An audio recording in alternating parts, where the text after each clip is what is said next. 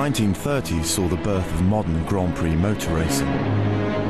In England, the sport was a hobby for the rich, but in Germany, Hitler used motor racing as powerful propaganda, a way of demonstrating to the world the Reich's engineering supremacy.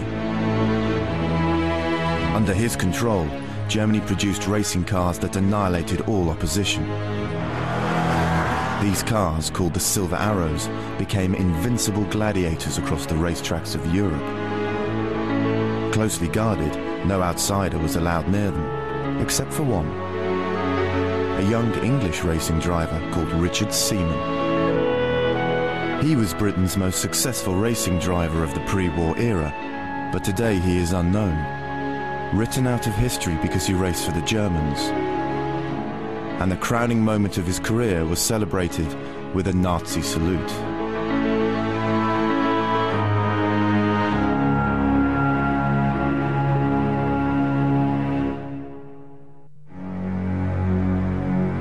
Only after Germany's defeat in 1945 was the story of Richard Seaman and the Silver Arrows remembered. As British intelligence agents searched Stuttgart for Germany's industrial secrets, they came across some blueprints, reminders of how the lure of German engineering ensnared one of Britain's most talented drivers.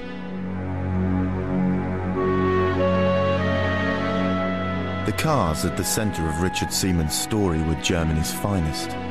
Built by Mercedes and Auto Union, their engineering inspired British designers up until the 1960s. Before the war, the specifications of the Silver Arrows had been kept secret. They had been manufactured by the same workshops making Hitler's armaments. Prized by the Nazi regime, the German racing teams had orders to destroy the Silver Arrows rather than let them fall into foreign hands. When they raced, onlookers had been kept away. You couldn't get near the pits. We were all behind curtains on that one. Very hush-hush. Oh, absolutely. You wouldn't let us know what was going on. Yet despite the security, the young Englishman Richard Seaman was chosen to drive the Third Reich's closely guarded secret. I should think Seaman himself was sworn to secrecy completely and never dare break that rule. The story of Richard B.T. Seaman has remained largely hidden from British history. He was born in 1913 into a family with wealth and status. His father had made a fortune from the distilleries business and owned a vast estate in the country and a house in Knightsbridge. He was the product of a very elderly father who'd married very much younger, but nonetheless widowed lady. And she was a rather grand lady in her own right, and she's been described as a grande dame of the stiffest corset. Young Dick grew up with one ambition, to be a racing driver. Fairly typically of boys of his class and his period, he barely knew his parents while he was growing up. They were hoping that he would go into the diplomatic service and then he'd eventually run for Parliament and he'd become an MP. So, in September 1926, Dick's father dispatched him first to rugby school and then to Cambridge. But Dick's driving ambition spared little time for academic work or the wishes of his parents.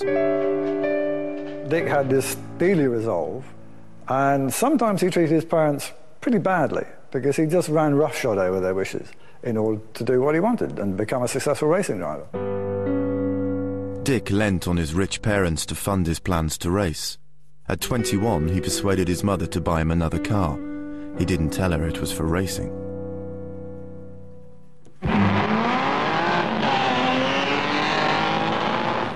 Seaman already was a promising driver then. And then he went on from strength to strength. Yes, he was a very fine driver, race driver. Very calm and collected, knew what he was doing.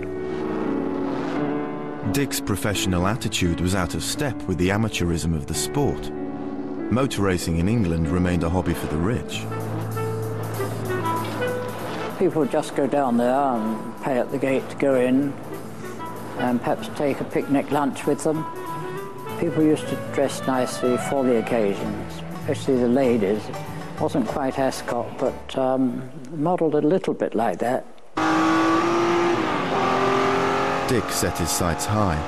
Even early in his career, he looked to make his mark outside England and began competing on the continent.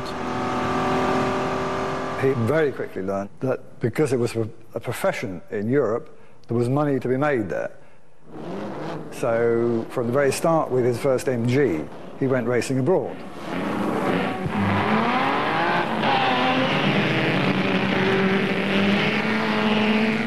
In the 1930s, motor racing was more dangerous than today. There were very few regulations or safety precautions. Very soon, the worry of Dick's racing began to drive a wedge between his parents. Dick's father grew so concerned that Mrs. Beatty Seaman now began to hide from him any news of Dick's motor racing, often saying that he had gone off travelling or shooting. His mother was incredibly indulgent. His invalid father was worried about what Dick was going to do, what was going to become of Dick. The notion that somebody should actually consider dedicating their life to a sport was complete anathema to him. As Dick's passion for motor racing grew, at home his father became more disappointed in him. My dear boy, when are you going to settle down to your career and take it seriously? You know, we always hoped that you would read for the bar and stand for Parliament or be trained for the diplomatic service. Motor racing's neither here nor there. It's just a sport and amusement and leads to nothing. In Germany, attitudes towards racing couldn't have been more different. There, to race was considered an honour, and motor racing was about to undergo a revolution.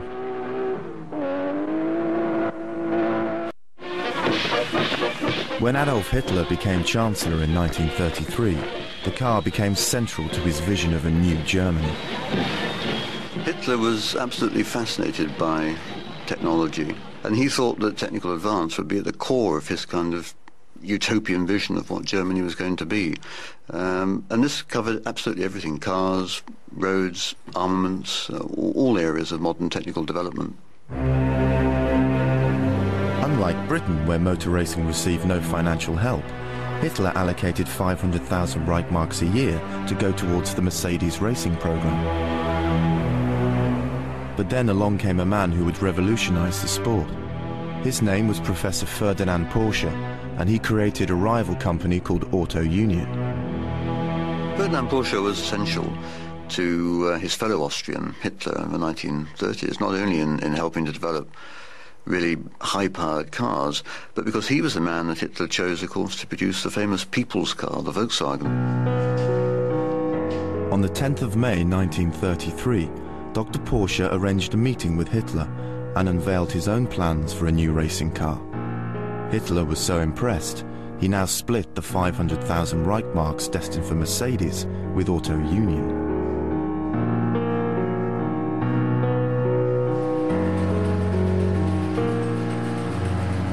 Hitler now pitted the two companies against each other. The fierce competition between Mercedes and Auto Union pushed engineering to new heights and set the template for the modern racing car. The finished Mercedes was shown to Hitler in January 1934, and the Auto Union car was presented to him 2 months later. Together, the two rival cars would be known as the Silver Arrows. With Hitler's financial encouragement, they stood ready to take on the world. In Britain, Dick continued to receive disapproval from his father and funding only from his mother's checkbook. But he had just one ace up his sleeve. His father's ill health meant his mother controlled the purse strings. However much she disliked him racing, Dick knew he could play upon her conscience. Dick Seaman was Mrs. Beatty Seaman's only son, and she absolutely doted on him. And she worried herself sick that he was going to hurt himself.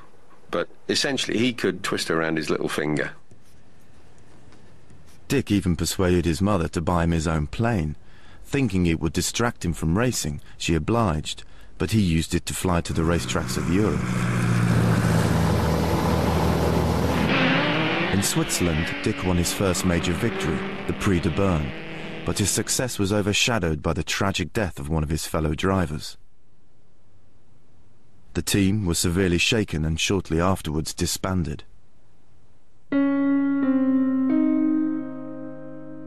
When Dick's aged father read about the accident, he got confused and thought it was Dick who had died. He suffered a heart attack and went into care.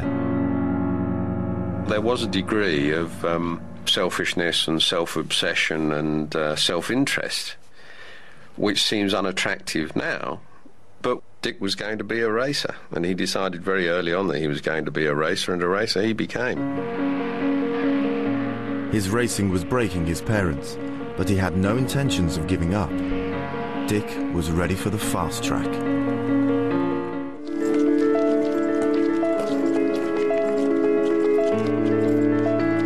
Victory abroad had fueled Dick's need to win. In 1935, he looked for a faster car, but he was still reliant on his mother for cash. Dick no longer hid his intentions. This time he asked for £2,000 and told her it was for a new racing car. Under pressure from her husband, she refused. Under more pressure from her son, she relented. Another cheque was written, and another car was bought. This time Dick became the owner of Britain's finest racing car. ERA were the creation of Raymond Mays, who had a reputation for winning. Mays was quite a good racing driver himself, a brilliant entrepreneur. And Mays produced a number of these cars for private buyers, of whom Dick became one. Dick was competitive, and now with the ERA team he was expecting to win. But in race after race, his ERA suffered from engine trouble. Dick quickly realised that he was getting second best. And what Mays had not reckoned with was a very shrewd racing brain, a very ambitious young man, and a very pampered young man who was not used to being given second best. Dick's attitude was wearing the patience of Raymond Mays and breaking the patience of his father. When he discovered his wife had handed over £2,000 for another racing car, he threatened to write him out of his will and set off to London to stop Dick from racing ever again.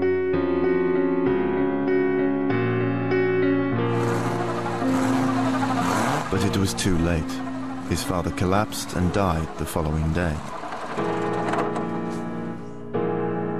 Mr. B.T. Seaman did threaten to write Dick out of his will if he didn't give up racing. And I think he meant it. He was distressed by Dick's racing, certainly. Thought he was wasting his life, basically. His father's death did nothing to sway him from racing, but throughout the year, Dick's ERA was plagued with problems and he missed races. Exasperated, Dick flew to Monaco to watch the Grand Prix. The German teams were competing with their new cars. Here, he came face to face with the kind of motor racing he had always dreamed of. Dick wrote, "The performance of the Mercedes team was amazing. The three cars arrived together with plenty of time to spare and were placed with their backs to the pits at exactly the same angle and the same distance apart. Each car had two mechanics who arranged the pit about a quarter of an hour before the start. The whole performance was like a PT squad at the Royal Tournament."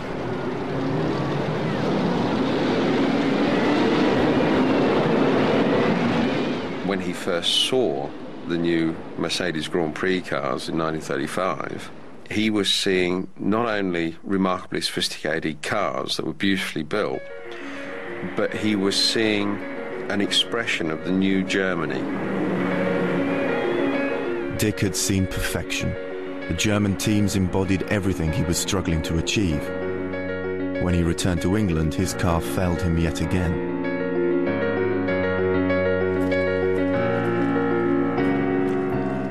Well, Seaman wasn't going to put up with